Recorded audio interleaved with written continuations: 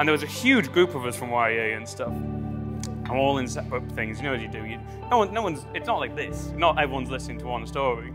And then DJ said to the small group of like 4 of us, went, oh, I've got a really funny story. And I was like, oh, yeah.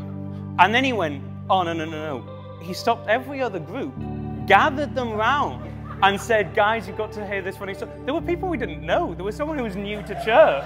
And he literally was like, you've got to listen to this. To this stranger who's like, who are you?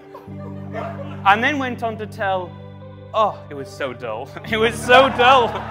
And it went on and on and on. I won't tell it all because we wouldn't leave. We would get kicked out before we had time.